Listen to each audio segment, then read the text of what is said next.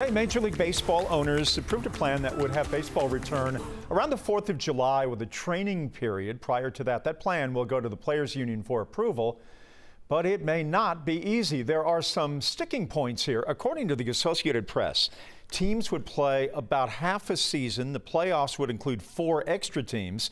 Teams would only play certain opponents, such as in their division.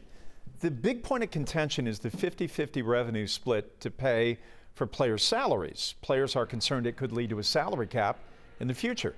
Today, Brave CEO Derek Schiller at a Cobb Chamber of Commerce event discussed the park staying ready and set to go.